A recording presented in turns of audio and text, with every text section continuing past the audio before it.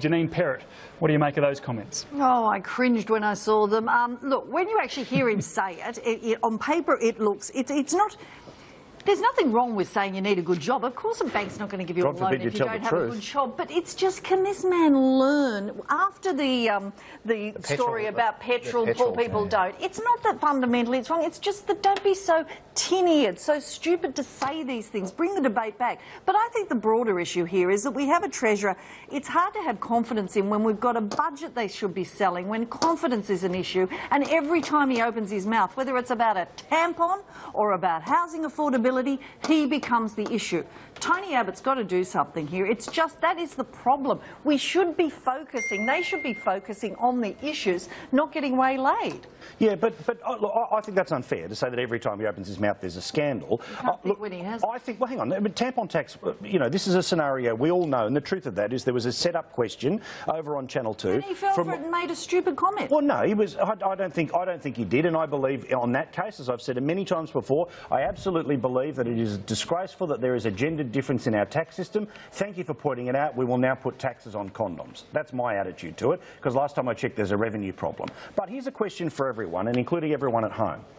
How many properties do you think there are in New South Wales that for sale right now, are worth more than $1 million?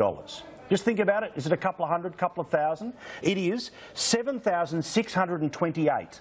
Properties for sale right now over $1 million in New South Wales. I did a search, realestate.com.au, 4,678 properties over $1 million in Victoria, in Queensland, and I'm not going to go around the whole map, but 7,695. Now, we can have a wonderful long dance about how stupid Joe Hockey said this, that and the other, or we can deal with the reality.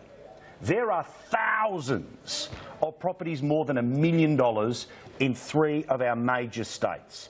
That is not because of the Treasurer, it is not because of government, it is not because of the Labor Party, it's not because of Kevin Rudd, it's because of supply and demand, and it is also because of foreign buyers who are blowing up the prices all over the shop. That's the real issue, and when we talk about this garbage, we're not talking about the real deal. And that comes back to me on what Joe Hockey, how he does it. The press conference today was about the very valid argument about China, about overseas property buyers, foreign property buyers, and we got waylaid by this. No, we chose to make that the headline. Let's be honest. Come on. He stood up and gave new information today about Chinese buyers, including one bloke who's got 10 properties in 2 states.